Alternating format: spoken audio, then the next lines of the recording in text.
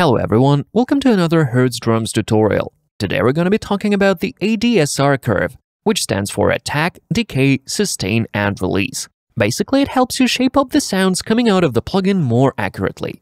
Alright, let's loop this crash hit. The first parameter is the attack. It's the time it takes for the note to go up from 0 to its peak loudness. The longer the attack time, the softer the hit feels.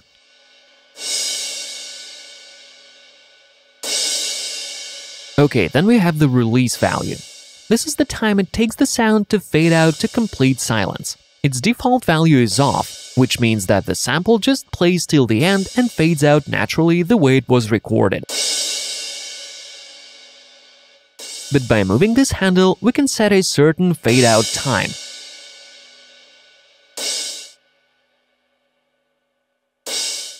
You can cut it off completely or make it just a bit shorter. And there's also 3 fade-out shape options: linear, fast, and slow. Now let's talk about decay and sustain. I'm gonna move the decay handle somewhere around here and set the sustain to 50%. This means that it takes the sound this amount of time after it reaches its peak volume to drop in volume by 50%. And then it stays at 50% until the fade out kicks in. Listen closely.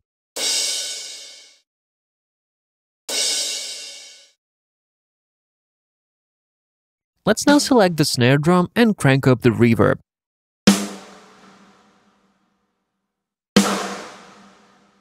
You can apply the ADSR curve to the entire instrument or just to a selected group of samples played by this instrument. So, for example, we can now use it to shape up the reverb fade out without affecting the rest of the snare samples.